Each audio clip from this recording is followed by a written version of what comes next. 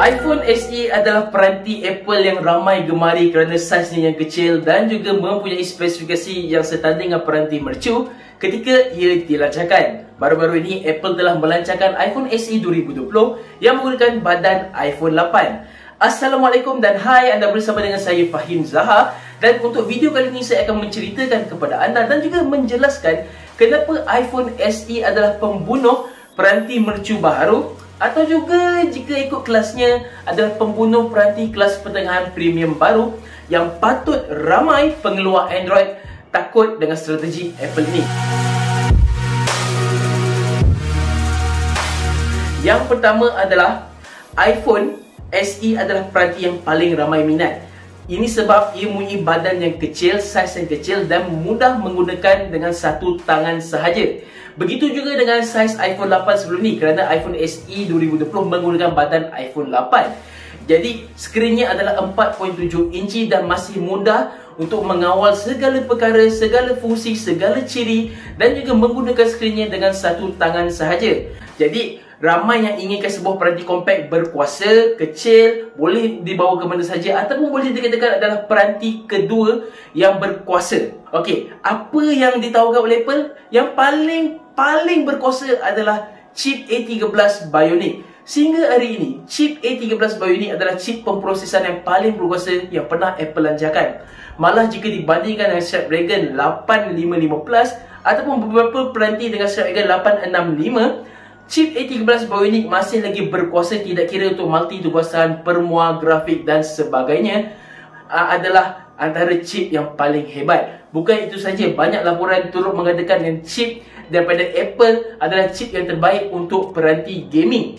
Jadi bagi pengguna yang bergemar bermain permuah-permuah 3D, grafik yang intensif, iPhone adalah peranti yang terbaik, percaya ataupun tidak. Dengan iPhone SE 2020, Apple telah menggunakan rekaan iPhone 8. Jelas di sini Apple menggunakan beberapa perkakasan lama yang dikita semula. Tapi itu tidak mengapa, kerana itu adalah antara yang terbaik yang Apple boleh tawarkan.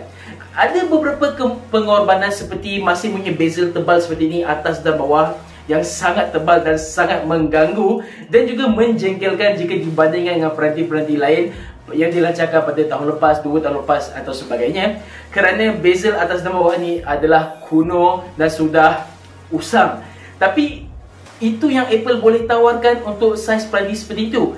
Jika Apple menggunakan rekaan skrin yang lebih besar tapi bezel ni kecil, bingkainya nipis ataupun rekaan ni bingkai, sebenarnya walaupun badan peranti itu kecil, saiz skrin akan menjadi besar dan sukar untuk menggunakan satu tangan. Bukan itu saja, akan mempunyai banyak masalah palm rejection dan sebagainya. Jadi adalah satu perkara bijak yang Apple gunakan saiz iPhone 8. Ketiga adalah harga jualan iPhone SE 2020 bermula pada bawah RM2,000, iaitu RM1,999 untuk variasi 64GB.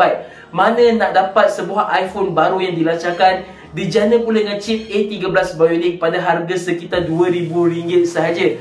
Semua iPhone A13 seperti iPhone 11, iPhone 11 Pro dan iPhone 11 Pro Max masih lagi sehingga hari ini dijual pada harga lebih RM3,000 dan malah mencapai lebih RM5,000. Jadi iPhone SE 2020 ini adalah satu pembunuh peranti mercu baru mungkin, ataupun mungkin boleh dikatakan adalah pembunuh peranti kelas pertengahan yang lain.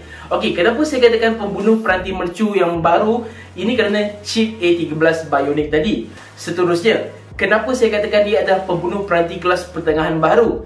Juga kerana chip A13 Bionic tadi. Tetapi selain itu, iPhone SE 2020 mempunyai perlindungan kalis air IP67 dan juga sokongan pengecasan nirwaya dan juga sokongan pengisian pantas 18W, yang mana tiada pengeluar peranti Android menawarkan peranti kelas pertengahan atau juga pembunuh peranti mercu yang mempunyai perlindungan kalis air. Seterusnya adalah sokongan pengecasan nirwaya. Anda bayangkan iPhone SE 2020 yang berharga bawah RM2,000 mempunyai perlindungan kalis air dan debu IP67, sokongan pengisian nirwaya dan juga pengecasan pantas 18W. Walaupun pengisian pantas 18W itu pengecasnya perlu dibeli secara berasingan, tetapi ini adalah satu strategi Apple yang mana pengeluar peranti Android kelas pertengahan premium ataupun pembunuh peranti mercu perlu takut dengan strategi Apple ini. apa yang Apple tawarkan juga adalah baik dari segi perisian. Untuk Android, kemaskini utama hanya diberikan selama 2 tahun dan kemaskini tampalan security hanya diberikan selama 3 tahun.